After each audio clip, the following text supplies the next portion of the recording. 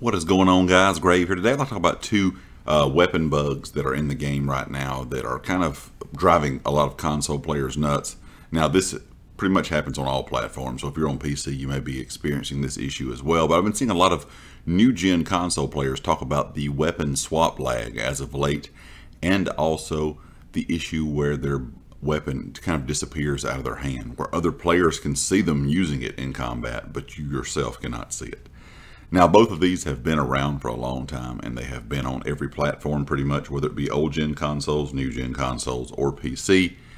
And sadly, it's just something I think that is maybe, I don't know if it's somehow in the game when they do certain things or fix certain things that these just pop up, because in the past I've had a lot of weapon swap lag on PS4, and then it was fine on the PS5 side, and then it was bad again after a certain update. It seems like some of these bugs and some of these issues just come up after certain updates, and like I said, they have not been fixed for several years. They just kind of come and go.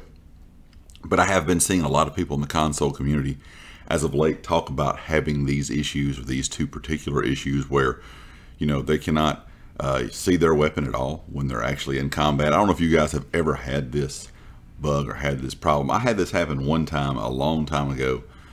It's been several years, and I wouldn't say just like one time, it just happened one day, but it was like over a span of a certain period it happened. And that's the only time I've ever had that happen. And it would happen when I would just go in, be in combat, and my weapons would just disappear. A lot of people report that it's just the bow that does it. Some people report that it's other weapons. And to be 100% honest, I can't remember what weapon I was using at the time, but I do remember it disappearing. And it was a thing, like I said, for kind of a long span of time that would just happen at random times. When it comes to the weapon swap lag, that's just a thing that has been around, I think, for a really long time as well. I know a lot of people in the console community are reporting this issue now. This has been a problem, like I said, on old gen, new gen, and PC for many years now. So no matter what you've played on, if you played ESO for a long time, you've probably experienced this weapon swap lag.